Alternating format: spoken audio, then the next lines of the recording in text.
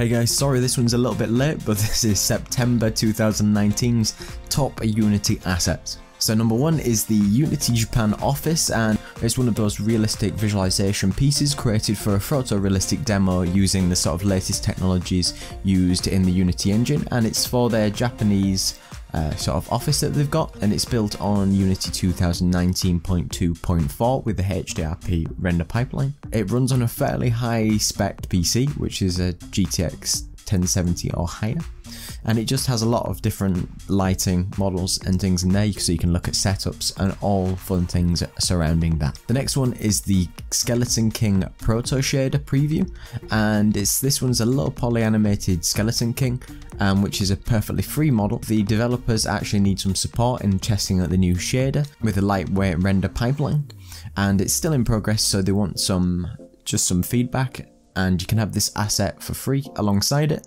so be sure to do that if it's something you're interested in. Number 3 is the Fang Auto Tile. So Fang Auto Tile allows you to create assets for standard Unity tile maps, and it allows you to prepare only 5 different patterns of images, and then Fang Auto will also just generate the images surrounding all the different possibilities and situations that you can have when wanting to use different tile maps. So based on those things that you use, it supports different animations, and it allows you to just add a lot more complexity to your tile maps with only using a very finite number yourself. The next one is the Platinio Tween for UI animations, and a big frame rate for that. It's not just a tween engine, but it allows you to create animations using code, and unlike other tools, it contains all the necessary UIs to do the animation in a simple, elegant sort of format. So you can literally scale, move, color, transition, fade, absolutely anything.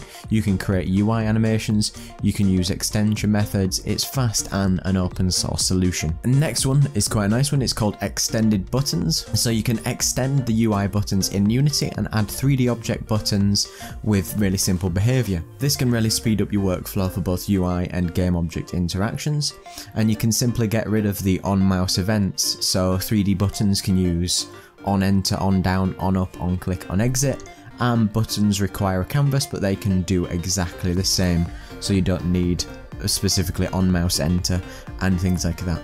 They're specific to these functions themselves. And the next one is something called Board Games, and it is literally a selection of board games and pieces to go with them, which includes a chessboard, which has a knight, bishop, queen, king, pawns, and everything you expect on a chessboard, with the backgammon board, dice, and dominoes, which the total polygons in the entire project is about 14,000. And the next one is actually from a developer called Lowly Poly. This developer has featured lots of free different stylized textures, which have there's different ones like a stylized water, stylized grass, snow, lava, terrain textures, sand textures, different rocks, woods, stones, and just a whole host here, so be sure to check this out, and I'll leave the entire link there. The next one is the free music for puzzle games. This includes 10 original unique themes for specific puzzle games, and you can implement these songs and you can listen to the samples on SoundCloud, so it just comes as a free pack with 10 different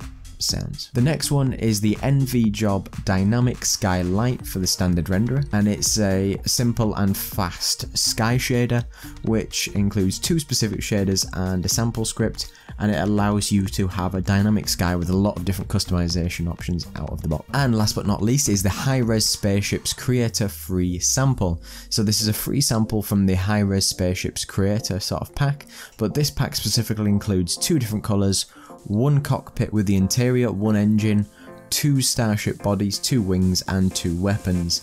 And as I say, it's part of a much larger pack, but this can give you an idea of how this would work for specific starship examples. So these were all the free assets for September 2019, and yet again I apologise for this being a little bit delayed, well, quite a little bit delayed.